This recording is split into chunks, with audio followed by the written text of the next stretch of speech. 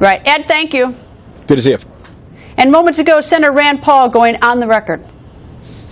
Senator, nice to see you, sir. Good to be here. Well, rather shocking news to many tonight, the email from Henry Chow about the rollout. Your thoughts?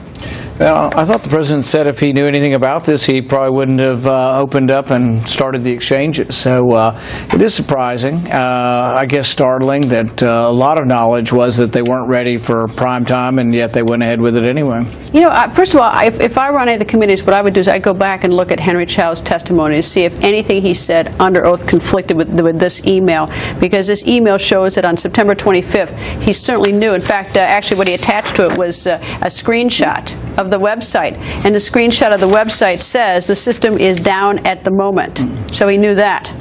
Yeah, we're finding out that my staff and myself, we're trying to get on Obamacare because we have to sign up to the exchanges, and we're familiar with the error screen.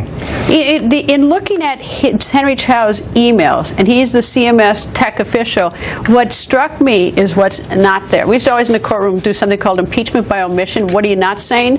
And what he's not saying is that he's saying absolutely nothing about the American people. What he is saying, he's worried about the media ramping up the hyperbole about HC Gov not functional. So he's worried about what the media would say about them. Not one word about the American people. Right.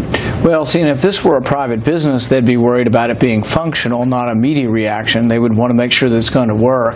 And that's really the problem here. We're turning over 1/6 of our economy to the government, which doesn't work on a profit motive, doesn't have to please the customer. And I know this firsthand. I've been a physician for 20 years, so I've already been dealing with the health care through government, through Medicare and Medicaid. And personally, it's not very friendly, but it's always been the physician that had to deal with an unfriendly government. Now it's every consumer in America, every individual patient in America is going to have to deal with an unfriendly government, and I think we're finding they're not going to be too pleased. All right, well, we have these emails today, and last night President Obama pretty much suggested that the GOP was in the way of fixing these glitches. Are you in the way?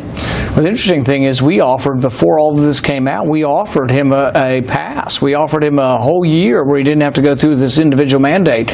None of this that he's going through right now would have happened if he would have taken us up on his offer. And our offer really was during the middle of the shutdown. We were offering a compromise. One year delay of the mandate, and he would have avoided a lot of this. So where does this leave us now? I mean, you know, I guess that it might be particularly appalling to the American people to find out that they care more about the media going after them for a website they knew about wasn't going to work as of October 1. But what about the American people? Where does this lead us? Well, I don't think it's fixable. I will vote to try to fix it. I'll vote to try to help people not have their insurance canceled. But really, it's too late, because what's happened is the 5 million people have been canceled.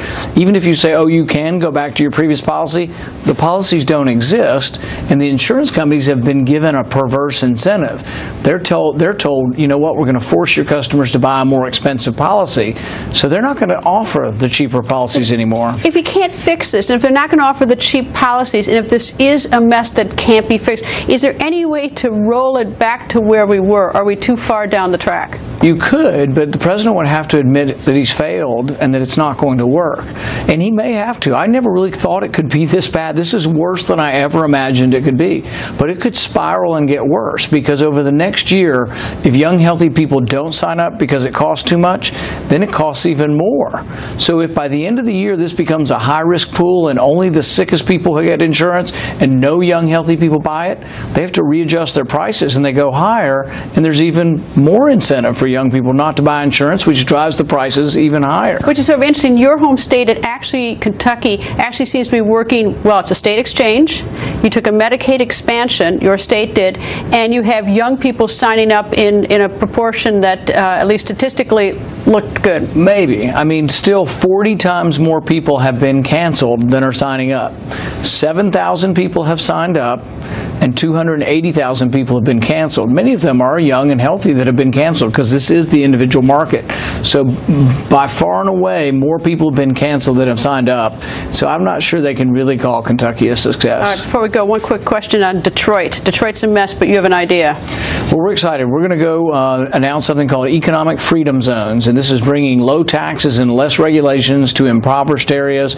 And we think this is the kind of stimulus that's leaving more of your own money in your own hands that could actually work to help Detroit.